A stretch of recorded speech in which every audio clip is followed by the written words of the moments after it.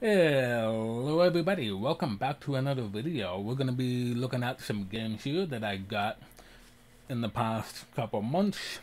And I've got 4 games over here, but I'll save those for last. And I've got one game that I think you guys would like to see as a potential playthrough down the road.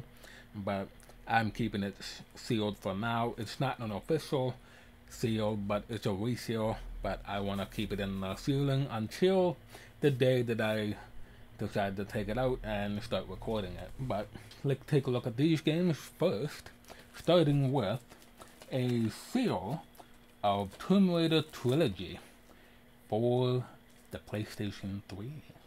For Trilogy, I wanted to get the game again. Well, games, it's a 3-in-1. But on the PS3, they're remastered in high definition and it has some exclusive bonus content, which is basically 30 minutes bonus video for, I think, and avatars and theme pack, new PlayStation Network trophies and stuff like that. But basically, mostly what you're interested in is the games being remastered in HD, and they would look good on the Xbox 360 as well. But yeah, I'm keeping this sealed because, well, I played the games on the Xbox 360 and I own all the Tomb Raider games, literally all of them, on Steam on PC. So I can just keep this one sealed and just play the other versions of the game, which would look good as well. So there we go. Did I play 2? I know I played 3 on the computer a long time ago. Fun fact, if you didn't know, the first time that my family had a computer in our house was back in 2008. It was a Windows Vista, believe it or not, Windows Vista PC, and it was like a small HP tower for the computer, and I could have salvaged a lot of the parts in that system had I known about that when the motherboard went on the fritz. Because after it wasn't working, basically the only thing I got from the computer was the hard drive, because it had data in it that I wanted to keep, and unfortunately I lost all of it because I for some reason didn't think to not format it or overwrite the data on it. But nevertheless, the drive that I got from the computer was a 640 gigabyte Western Digital Caviar black hard drive. So that was pretty cool. But everything else, it was gone. Tomb Raider 3, Adventures of Lara Croft. That's the game that I played on the computer a long time ago, and beaten as well. And I think I played Last Revelation on there as well, but I can't remember. Here we have Horizon Zero Dawn Complete Edition. And I got the regular label for it. This is still sealed. Basically, it still has this thing on it. Although part of the sealing is coming off, so I might as well take it off. But yeah, I got this for 25 bucks, I want to say. I got these two around the same prices off of Amazon, so that was pretty cool. And they were sealed as well. This is a normal seal for PlayStation 3 and 4 and 5 game. On the Xbox side, however, you would have the Microsoft seal on the opening part. So yeah, let's take a look inside the case, because I haven't opened the case yet. Okay, there we go. We have the little voucher right there that would have the codes on the back of it, I'm guessing. Yes, it does. Although it says it code expires 2021, but the code will work. Despite the fact that some of the PlayStation codes have expired, quotation marks, I have redeemed a few codes on PlayStation and apparently one on the computer for a movie that came from a flyer of a DVD movie, and it actually worked. So if you see a voucher that has a potentially out of date code, try it because it may actually still be valid.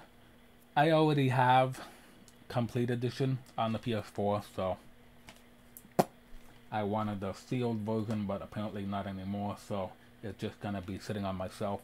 I wanted the black label, or potentially blue label, as it is on PS4, because of the fact that in a lot of places you would find the greatest hits, or PlayStation hits, as it is on PS4, with the red, and I didn't want that.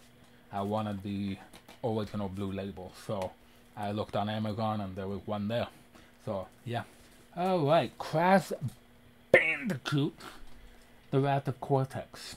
I got this on the original Xbox because, for one, the game would look better on the Xbox, and two, I didn't care for the PlayStation hits, the red on the PS2, the greatest hits on the PS2, so I eventually traded that in, and at another place I got this one for 15 bucks, a total of 15 or something like that, around there.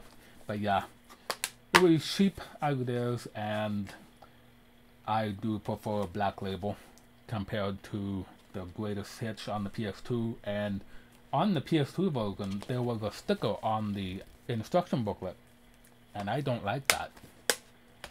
And I really don't like it because on here, there is a sticker on the Rayman Arena booklet as well. So that sucks. I can't even take it off because it could rip part of the cover off, and I don't want to do that. So this is an interesting case though, believe it or not. I showed this in my GameCube collection. Did I even show my GameCube collection? Well, either way, I have Rayman Arena on the GameCube now, and yeah, this is an interesting case. The memory card being down there, it shows you a little diagram of how to take the disc out and how not to do it. Yeah, this is an interesting case for sure, but pretty cool. Get back in there, yes. Alright, here we go. The final game that I have for the Burnout series. Technically on console, because there is Burnout 1, 2, 3, 4, Dominator, which is 5 to me, and then Paradise. And then on PSP Portable, you have Burnout Legends. I think there was another Burnout as well on there, but I'll get those at some point. But at least on the console, I have all the Burnout games.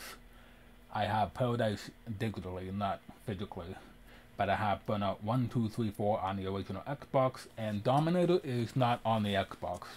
Don't know why. So I have it on the PS2, and I showed it in my PlayStation 2 game collection video, which I'll link in the description if you want to see it. But yeah, this is the last Burnout game on the console that I have gotten in town for 10 bucks. And this is what it looks complete. You probably already saw it from there. I don't know if I'm going to be using this in this video, but I am recording just in case I want to use it. I've never played this one before though. I've played 2 once, and that's on my channel. I'll link it in the description below if you want to check it out. But I've played 3 and 4, Revenge. Burnout 3 Takedown, which is the first one that I ever played. And I didn't even own it. It was my best buddy at the time, all those years ago back in elementary school, and he had a little zip case, and it was full of PlayStation 2 games, movies, and CDs.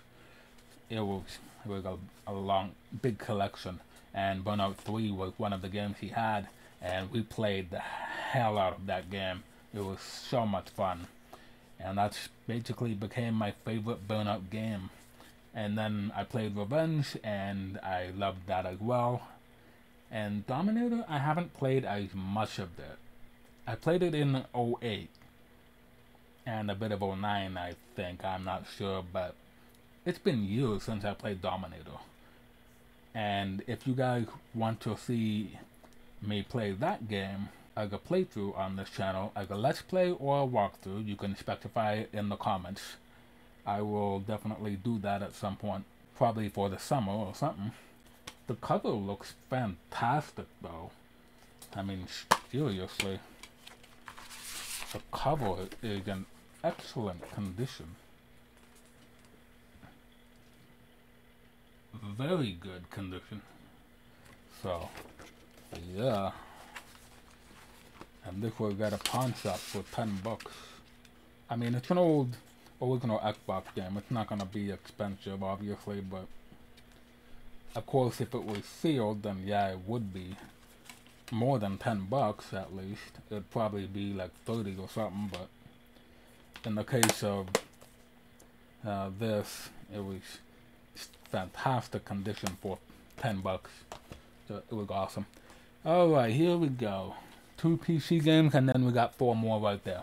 Right here is Shift 2 Unleashed, limited edition on the PC.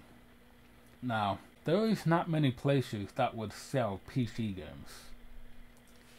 But in the case of a store in my old hometown, there is a store there that would sell PC games. It has quite a few PC games, mostly Sims. There was some Witcher 3 game there. It was there, and it's cheap as hell. These 2 PC games I got for basically $6-7. They are cheap and they are in excellent condition. This is in a normal DVD type case, but it looks great. The cover looks great. Limited edition, Shift 2 Unleashed. And I just had to pick it up because if there is any Need for Speed PC games that I see lying around, I'm going to get them for my collection. So yeah. And this one